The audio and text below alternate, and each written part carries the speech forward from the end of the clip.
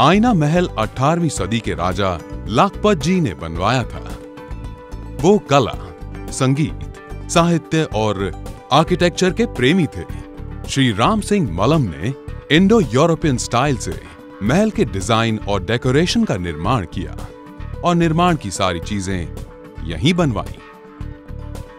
यह महल यहां के शाही परिवार का सपना था, जो कि राम सिंह मलम ने बड़ी चतुराई से साकार किया।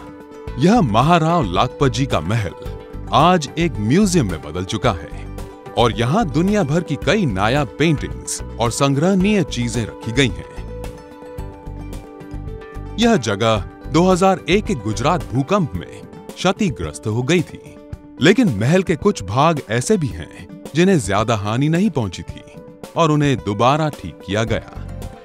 आज इसी भाग में bedroom, music room, court room और अन्य पुरानी पेंटिंग्स, हथियार और पालकी रखी गई है।